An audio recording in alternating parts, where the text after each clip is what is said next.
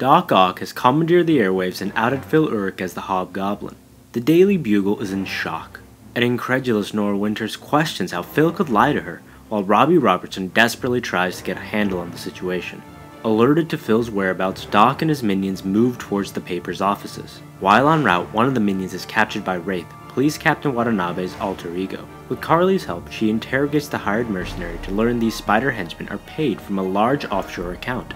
Meanwhile, at the Bugle, as Doc arrives, Phil loses his composure, momentarily taking Nora hostage before unleashing his sonic scream. The damage is mitigated as Doc detonates the subdermal nanotracers he planted last issue and separates Phil from the civilians inside the Bugle. With a crowd gathering outside and with Phil mentally and physically beaten, Doc debates performing another public execution, but he thinks better of it and hands Phil over to the authorities. Phil's incarceration, however, does not last long.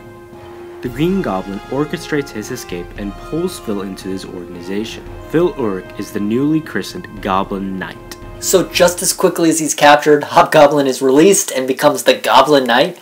Slott really seems to be going incredibly heavy with this medieval motif for the Goblin King. I really like the motif. The art style for the Goblin army is really, really cool. With their masks, their Goblin masks. The Goblin masks and the Knight himself, it seems like he has got bulky armor on. He looks like a knight, a medieval knight. And I'm really liking where he's going with this.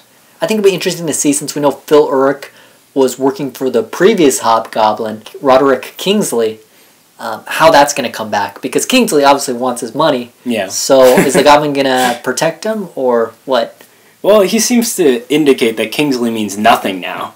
And the Hobgoblin, or his role as the Goblin Knight, is all that matters, should matter to Ulrich at this point. And all he should focus on is going after Spidey. So Kingsley, I think, is going to be more of like an afterthought. I think Goblin has so much power at this point, stuff like that's not going to matter.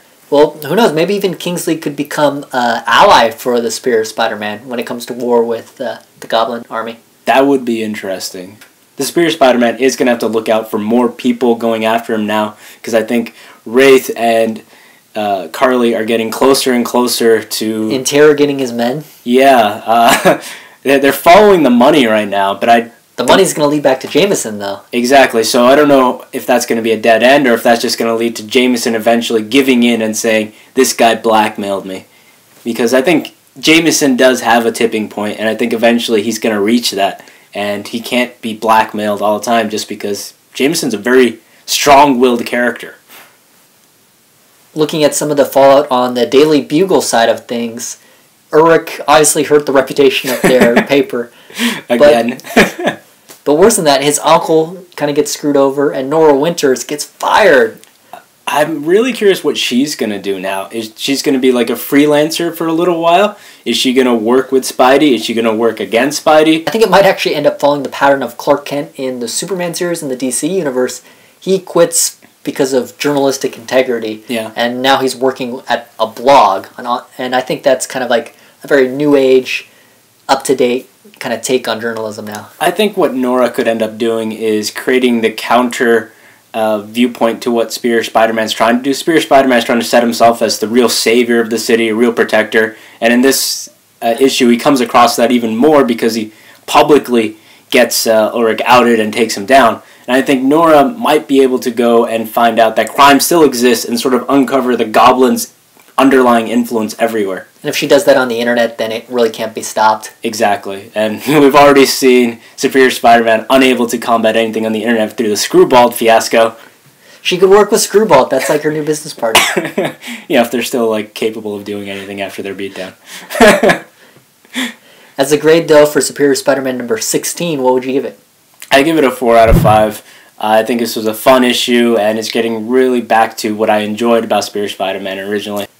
I'm going to give this issue a 3 out of 5. It didn't really impress me too much because Hobgoblin was immediately freed after being captured, so there was almost no lasting repercussions to that side of the story. Thanks for watching B3 Comics' review of Superior Spider-Man number 16. Before we go, we have a question for you. As we said earlier, Slott is really going heavy with this medieval goblin motif. Who do you think would be a good Goblin Jester or a Goblin Queen? There's a lot of choices out there. We want to hear yours. Put your thoughts in the comments below, and if you like what you see, give us a thumbs up.